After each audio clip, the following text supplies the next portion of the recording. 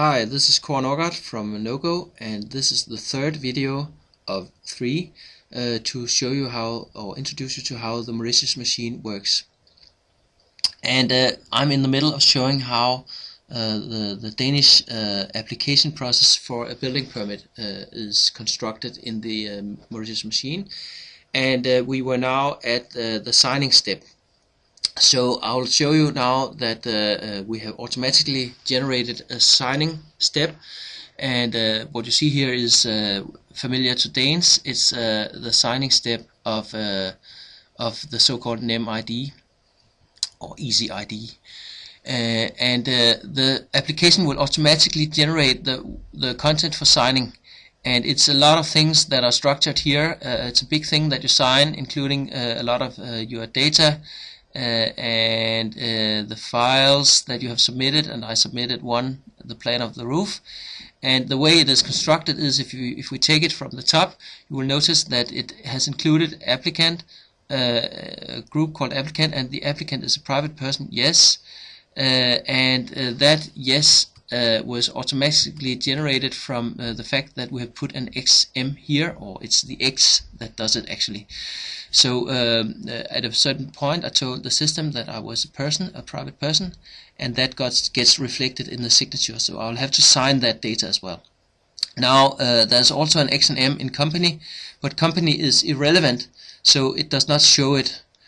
So this XM means if it is relevant, it will be shown as and extracted to the signature. There are some X's here as well, and only one of which is relevant.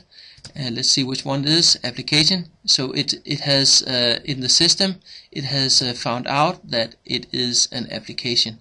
And to show you where it got the text from, it takes the label text of the field and shows it. And you can see here that in English this column has the label text application. Now it's this column is relevant and the other two are not relevant, so therefore it only shows this one, and it has the value yes, and it's a value that has been computed by the system from your data. So it can be 3 application levels: either you don't need to apply for anything, or you need to report it, or it's an application, and in this case it is an application. And then there's more data that you need to supply there, and all the XMs make that data appear in the extract, which is to be signed. And in the previous videos I filled my first name and empty middle name and last name, and these are data elements, and the X and M make them appear, and that's what we see here. So in that way we automatically construct an electronic signature, something which our competitors will need to code and spend immense amount of time coding. Now it's time to switch to the caseworker. So I submit the application now, and I can see what the caseworker does, but it's wide only, so I will not be allowed to execute these steps down here. They are for the caseworker to execute. So it's time to switch to the caseworker. Now the caseworker conversely can do things, but can only see the application as well. So if I want to see the electronic signature, actually currently it will think that it is irrelevant because this window is old, so I have to refresh it. And when I refresh it, it gets the latest status of the workflow. And then when I have gotten that, I will be able to see the digital, or load the digital step. It's because in the meantime the applicant told the system that he had an electronic signature, and it's only when you have one that you can load the step. So now it's no longer gray when I hover above it, and I can select it, but it was white, meaning it is read-only, so I'll only be able to see the signature, not carry it out. And the way it works for a signature is that it automatically generates an extract similar to what you sign, but you can't sign it. So the read-only version of a signature step would be to just see the sign input. and that will at the same time I get to show you how we construct automatically extracts that could be printed, and in this case it shows the same things as will be signed, but you can't sign it. But the caseworker can decide. The caseworker will let's look at the enclosures. By the way, we have enclosed the plan of the roof. You can see the check mark here. So the caseworker can, in this case, load that step as well, also as read-only. And you will notice that I can now get the file if I want it, but I cannot upload or change it. I cancel I don't want to get it now. It's an irrelevant file. But what the caseworker will be able to do is the things that the applicant cannot do. Like, for instance, I can check different laws. Here we have the Danish name of the law about planning, and the caseworker has to check that it is complied with. So I check that and press apply, and we could send a notification to the applicant, but the applicant can also, if he has time, see what happens on these steps. So if I select the law about planning,